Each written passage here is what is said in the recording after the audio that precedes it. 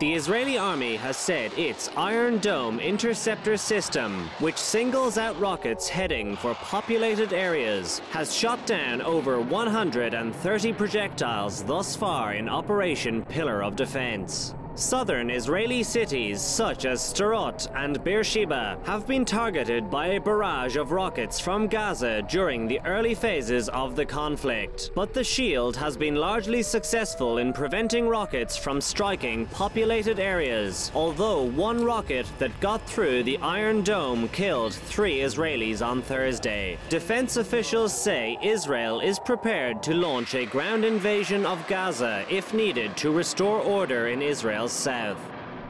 I think at this point, after learning from previous operation, the Israeli leadership, the military leadership in Israel, is very determined that this time there will be an end game that will change the situation on the ground and release 1.5 million Israeli citizens from being hostages of a terrorist organization financed by Iran.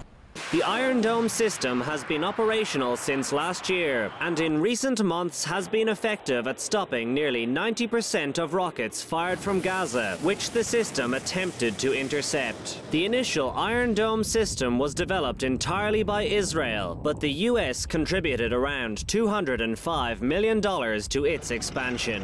US lawmakers are currently debating whether an additional $680 million will be provided for the system's development over the next 3 years.